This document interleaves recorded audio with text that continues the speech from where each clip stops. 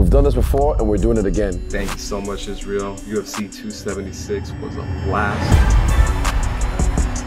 You and a +1 can be in the arena to watch me fight Dricus at UFC 293 in Sydney, Australia, or wherever it is. I will fluge you out from anywhere in the world, put you up in a nice hotel, and you can celebrate with me at the after party. All you have to do is comment why it should be you. We're gonna randomly select a batch of comments and I will pick the winner.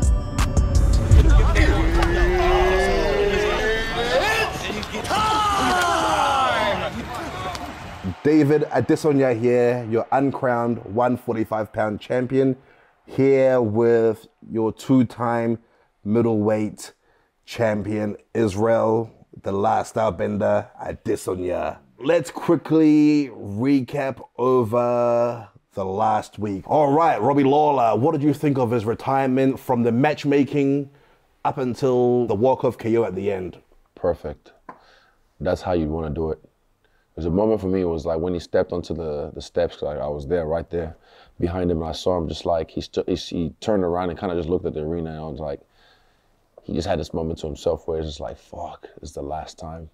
And for me, I felt that. I was just like, man, we can only do this for so long. And the way he won was just perfect. And it was cool, the clip they played for him afterwards as well. I like that. Yeah, so that's the way they should be doing it going forward for like the legends. I agree, yeah. Yeah, double that. What did you think of Bo Nickal's performance?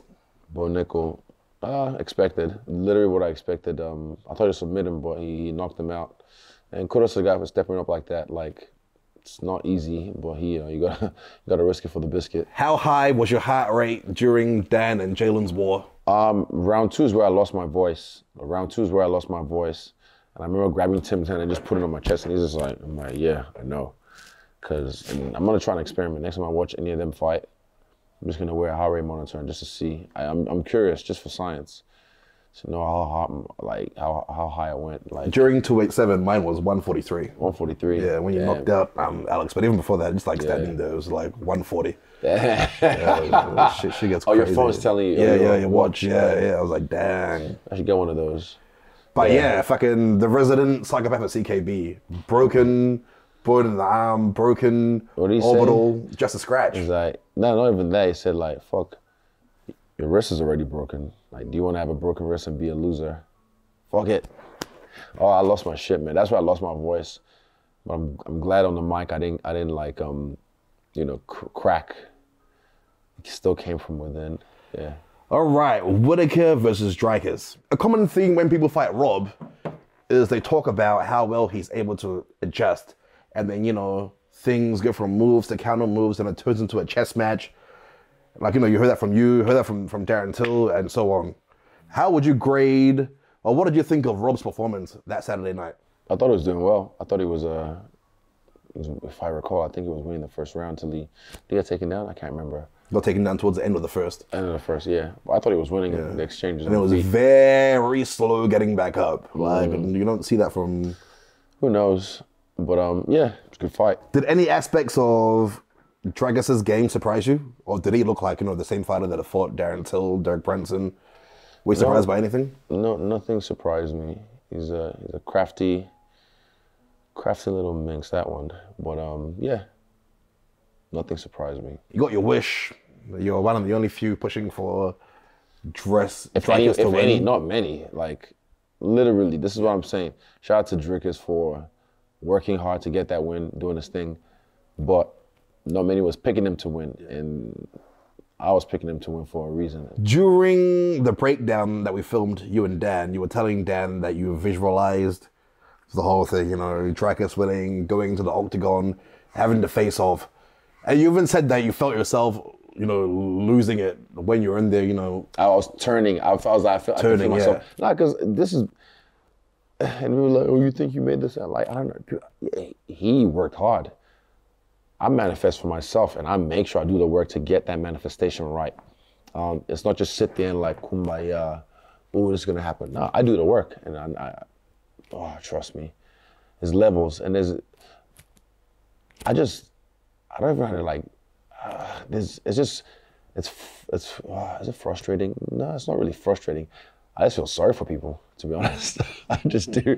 I'm just like, fuck, you're not even tapping into these things and it's just available to us constantly. So, yeah, when it happened, I was just like, fuck yes. I think it was me, and Eugene said he was also like one of the only ones as well backstage, just hands up, just like, yes. And I was urging them on, come on, forward. Even at the prep point, I was giving them energy, like, fuck yeah, positive affirmations, like, let's go. But yeah, when it happened, I just lost my shit. And then when I was saying, and when I visualized things and I see it happening, as I was telling you guys, I could feel myself turning, because I said, yeah, let's go, nigga. As I was saying, yeah, my question was, where does that energy come from? Within. It comes from within. It's just, you know what's funny? Tell me. No matter what I do, after my last fight, I grabbed the mic. People say it's the best post-fight speech in history of the company ever. You know, I grabbed the mic after his fight. People feel away and they're like, oh, it's cringe, it's, you know, bad look, this and that, rah. But either way, I make you feel something. Either way, when I grab the mic and I really speak from the heart or speak from my gut, I really make you feel something. Whether you love me or hate me, you will feel something. I find that really interesting. I'm not trying. I wasn't. I just make shit happen because that's how I feel, and I want to make it happen. I want to make him feel me. I want to make him feel me. He doesn't understand when I went, like, even I didn't understand, but I understand, like, because I was just like, feel me, come here, feel me. I was saying it, like I said, I turned. People said I turned heel. I was like, it's not heel. I can feel myself switch. The beast comes out. I was saying, feel me. I didn't understand what I meant, but now I understand when I say feel me. I want to make him feel me. I'll feel your energy. He'll feel me. No, he'll feel me more than my energy. He'll feel me for real. Like Costa felt you? Ah! That was good. And the pound for pound king is back on top of the rankings. Let me hear. I don't know what people are talking about. I said, it's like, he never left. Like, that whole list is bullshit. I think Alex is the best fighter that I've ever seen that puts it together so well. But he never left in my eyes. So, like, you know me, I don't pay attention to the list. So when people were like, oh, he's this, he's that, I was like, it doesn't matter, he's the best. But it's subjective. It's art, and art is subjective. So I see him as the best. He's just the best to ever do it. Talk to me about your thoughts on his performance against Yair. Dan, he got my heart rate up. But once I saw the distance control with Yair, I was like, oh, he's good. I wasn't panicking. I was just like, I was calm. But Dan, there was moments in there I just fucking lost my mind. I'm glad he got the win. So happy for him. But yeah, Alex, as soon as and when you know, you train with someone so much. We've seen them, watched them, been a fan of them for so long, and just like, oh yeah, he's on. He was on. And it was just beautiful to watch and listen to. Yeah. Talk about the era of the Three Kings. You, Kamaru, and Francis. Talk to me of how that moment was in the UFC when, you know, all three of you were champion, what it meant to you, and so on. Just talk about, you know, that Three Kings era. You know, I remember there was some reporter asked me when Usman was about to fight Tyron and said, like, is there a part of you that wishes Usman would lose just so you could be the first? And I was like, what kind of crabs in a bucket mentality is that? Like, why would I wish my brother loses just so I could be the first? Could never be me. But again, that's because he's my brother. I'll never take that away from him. That's his moment, you know? Same with Francis as well. As soon as I heard the news recently, first person I texted was him. I was like, I'm gonna be there, witness history. Because, you know, a lot of people were counting him out, and I said, just let him cook. I said, let him cook. And cook he did. How happy are you for Francis? Very happy. So that he fumbled the bag. That's what I mean. All the narratives and ONE FC don't want to do anything with him anymore. Look, I said it already. I said he'll be back in the UFC. I think he'll be back in the UFC, but he just has to make his bag elsewhere first. But this is how I see things. I see things differently. And Dana and him have their beef, but I feel like he'll do what he has to do, then he'll be back in the UFC and get the respect he deserves and get the money he deserves. But this right here is a big win for him. It's a big win for us as fighters. Yeah, again, that's my brother. That's big bro. So I text him straight away. I was like, well, we're going to Saudi Arabia. I'm witnessing that shit live because, man, like at the same time as well, you have two fighters from Nigeria and one from Cameroon at the same time.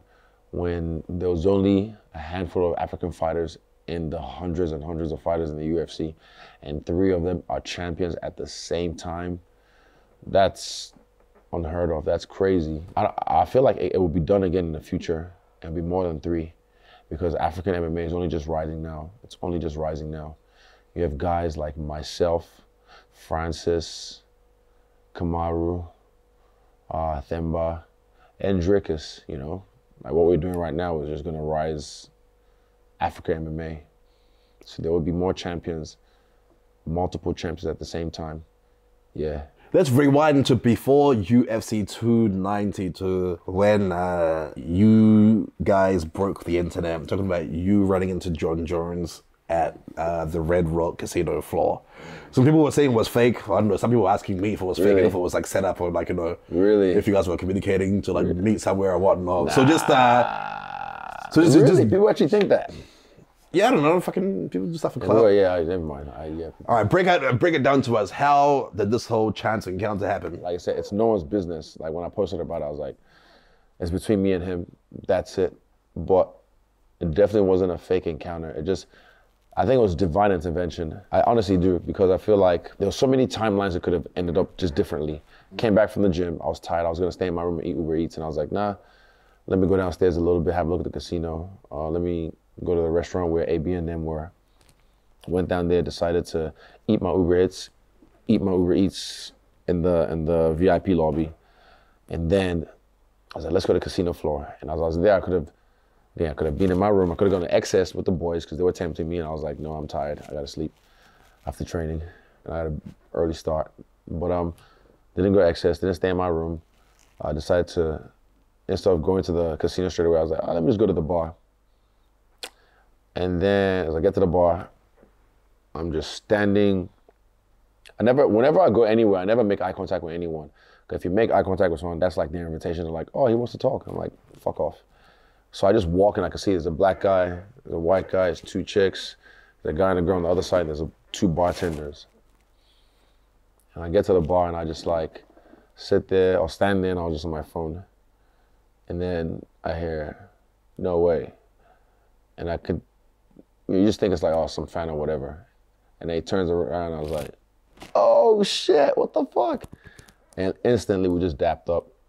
It was like the energy was just, if you were around, you witnessed history, it was palpable. It was just like, yeah, it was a nigga moment in the best way possible. You know, like put it up.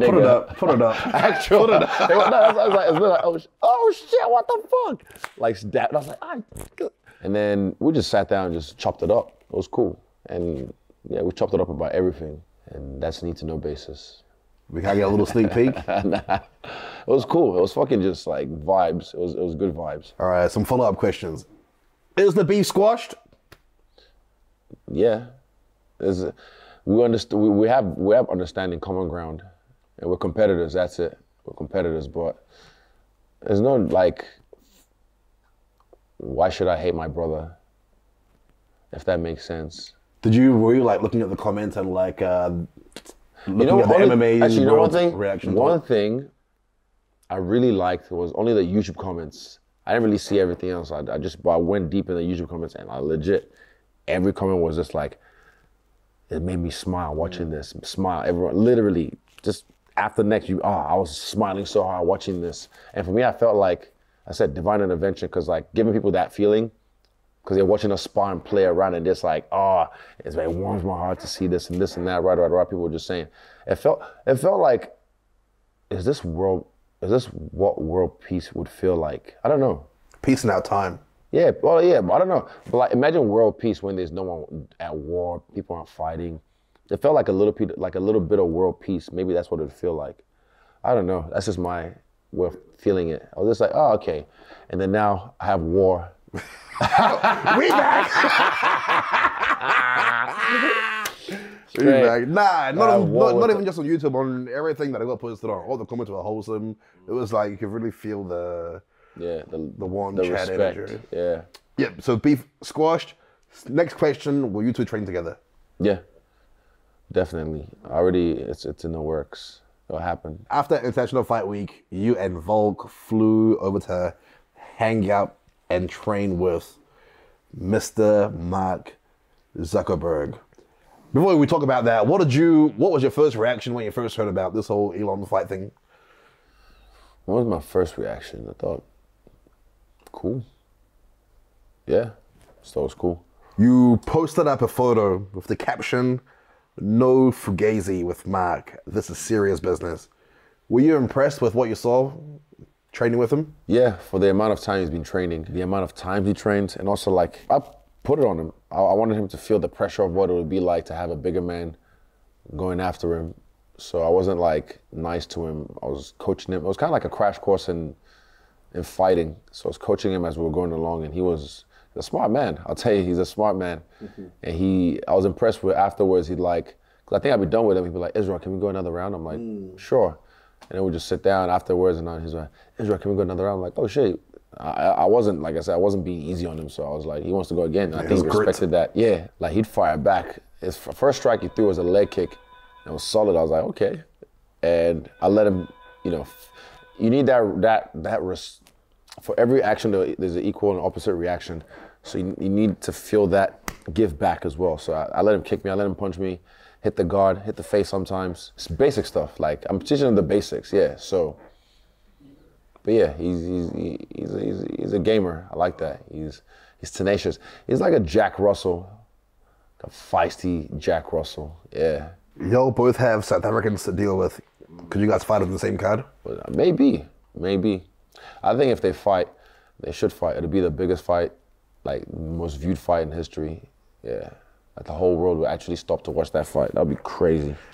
We'll just wrap up talking about UFC Sydney. There are 6 of you on this card. So far. Y'all had your first, I don't know, I came to Spider today, there was like 3 groups of Spider. I mean, week 1. Talk to me about how the first Spider went and what are the vibes like in the garrison, CKB, getting ready? Like, my first Spider was dope. I felt like I killed that. Obviously, there's improvements to be made. I'll do better, but like for the first Spider, I didn't get yelled at much by Eugene, so that was great success. Yeah.